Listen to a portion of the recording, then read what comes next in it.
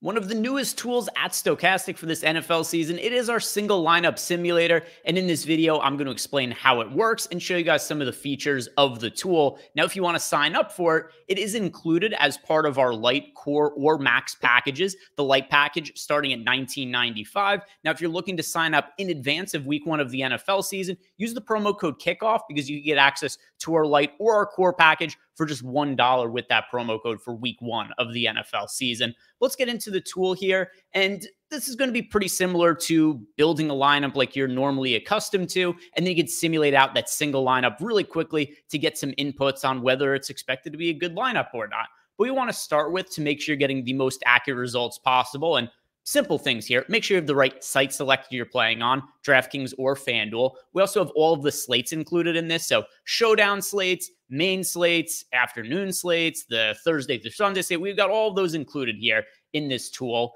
Now, pool size, this is going to be based on the amount of entries that are in the contest you're building a lineup for. You're going to want to select either small contest or large contest. Small contest, anything less than 1,000 lineups. Large contest, anything with more than 1,000 lineups, like the Millie Maker, which has hundreds of thousands of lineups. I'm just going to select small contest for the purpose of this video.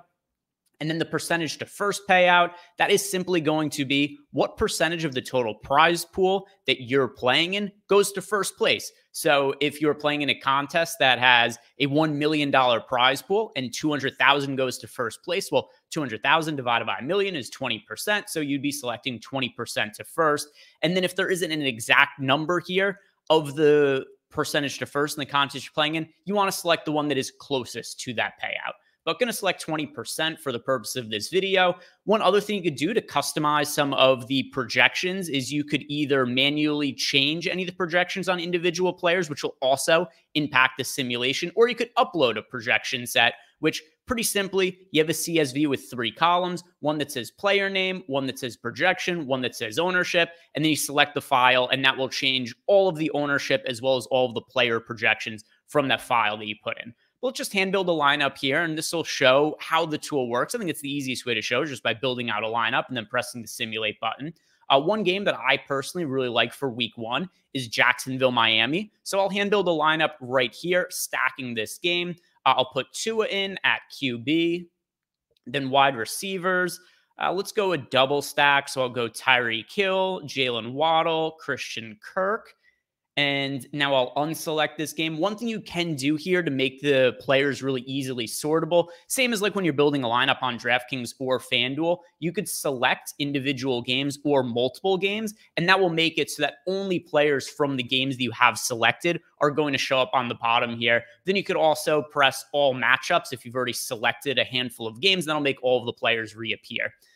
But we've already got in here Tua. We've got a couple of 3 wide receivers, 2 of them stacked with Tua. So we've got a core of a stack built here. But now just to make this simple to fill it out, because, you know, this is for purposes of this video, just an example. So this doesn't have to be an exact lineup that I'm looking to play, but just want to finish this out. So let's go Chuba Hubbard and Rachaad White, because those are the 2 best projected points per dollar plays we have at running back right now. Now we are going to have, you'll see here on screen, $10,900 in total salary remaining, $3,633 in average salary remaining. So not a ton of leftover salary for us. We've already rostered some expensive players. So I'll keep that in mind here. We'll go with Hayden Hurst here. We'll plug him in at tight end. Then at defense, let's go with... Sure, just plug in the Titans. I do know that Caleb Williams currently expected to be really popular, so we'll get a little bit of leverage plugging the Titans in.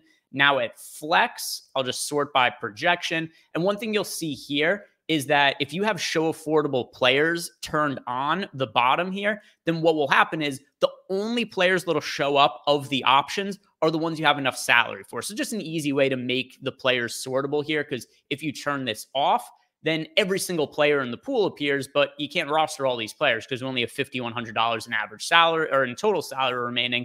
So I recommend you leave the show affordable players toggle on here. And the players projected for the most fantasy points of what's available is Chase Brown. So I'll plug him in here.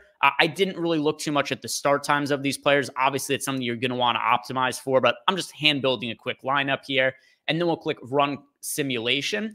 And this is going to take not all that long, and it's going to give us basic data to let us know, is this lineup expected to be profitable or not based on an ROI metric?